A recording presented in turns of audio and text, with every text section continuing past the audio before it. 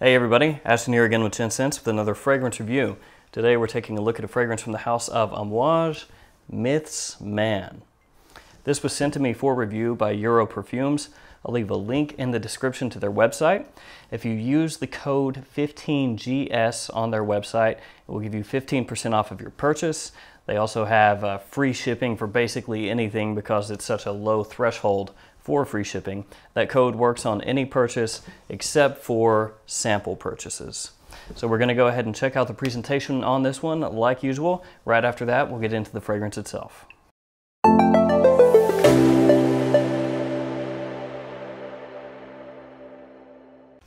All right, let's go ahead and check out the presentation.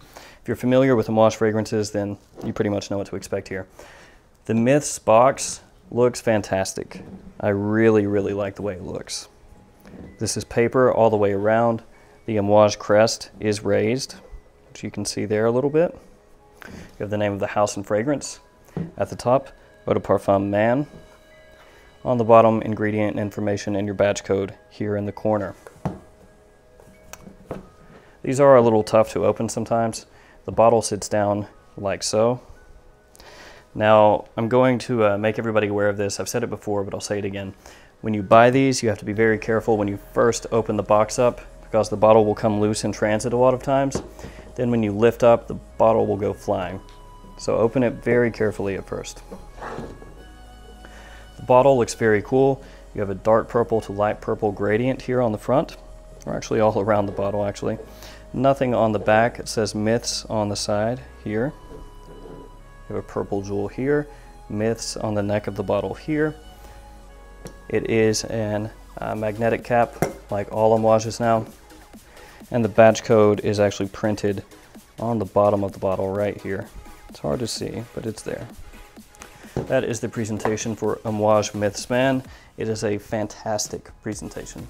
I'm also going to be giving away a decant of this, and this is actually a very famous decant. A long time ago, or actually a few months ago, 6 months ago, whatever. Bottom Note, which is another fragrance reviewer on YouTube, did a review of Myths Man and gave away a decant. The decant that I will be giving away is the same decant that I got from Bottom Note. So 2 YouTube fragrance reviewers have held and used this decant.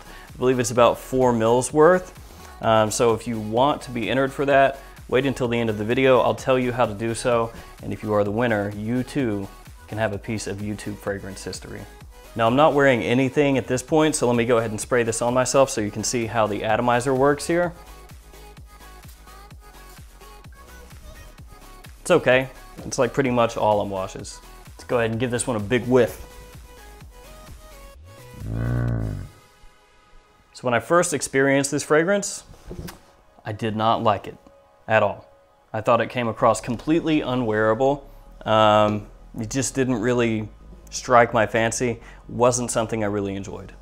The opening on this is challenging, and that's to say the least. There's powdery ash, it's very dry.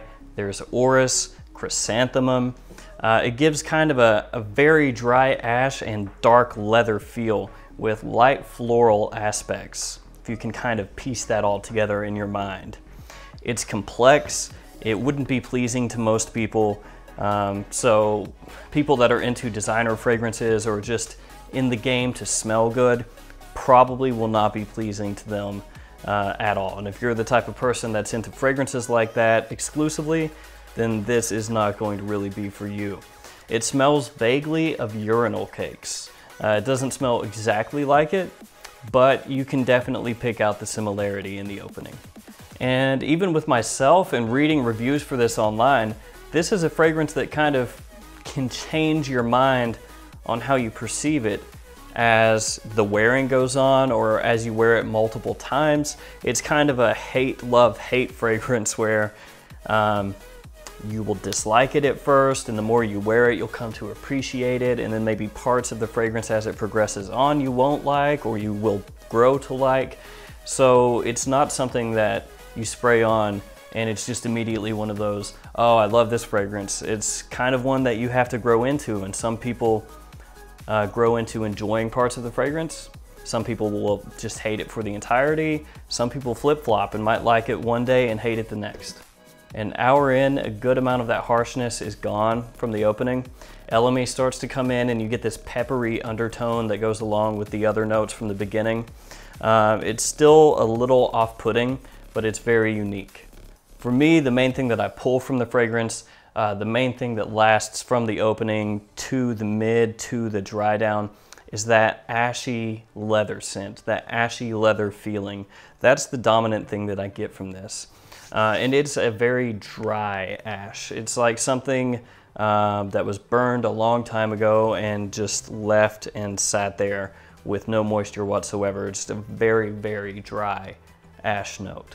This can really only be worn in very certain circumstances, or at least to me. It's something that can't be worn casually.